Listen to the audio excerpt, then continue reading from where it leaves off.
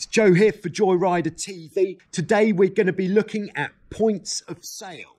These are the directions that we can sail in relation to the wind. We can't sail directly into the wind, called head to wind. If we want to go in that direction, we zigzag on what is called an upwind course. This is also known as sailing close-hauled or beating.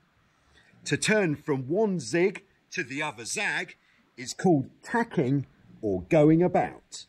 Straight with the wind is called running. All the other directions are called reaching, close reaching, beam reaching, and the broad reach, which we use to get downwind in a series of zigzags, turning between them, is called jibing.